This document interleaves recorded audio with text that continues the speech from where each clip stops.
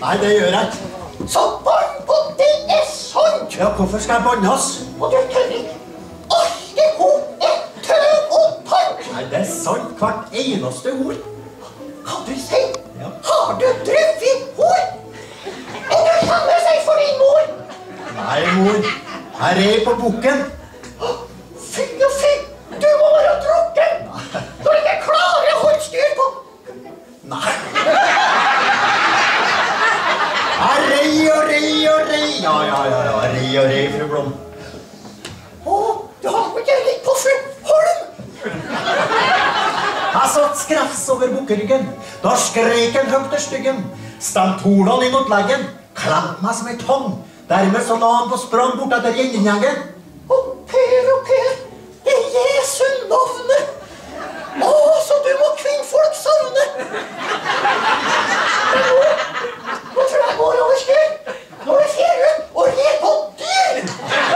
Aldri rei jeg slike fole. Jeg så både måne og sole. Det bar så vei i solgangsprisen, og så tenkte nå far ned mot isen. Hans, du ser, har du tenkt å fære på grisene?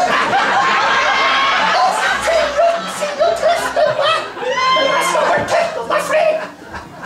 Bukken for som en vind bort av den reggen. Ja, han skremte opp fineste rypesteggen.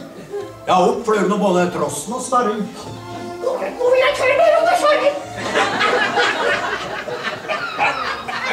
Han gjorde et sprang fra fjellets topp, ned mot et vatten, og for et hopp! Mot oss kom en reserskropp. Mor, det var vårt eget bilde, som speilte seg i vannets kilde. Å, Per, han går fra vettet, jeg tror han meste åndedrette. Bort fra luften, bort fra bunnen, stang det seg sammen stunden!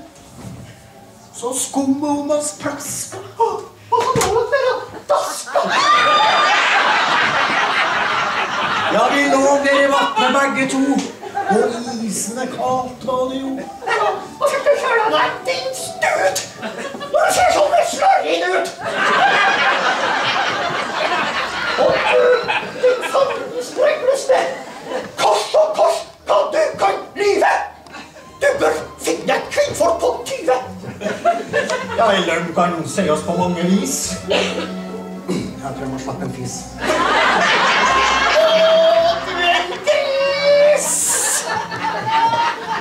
Mor, at du tror på det her løgnarstubben.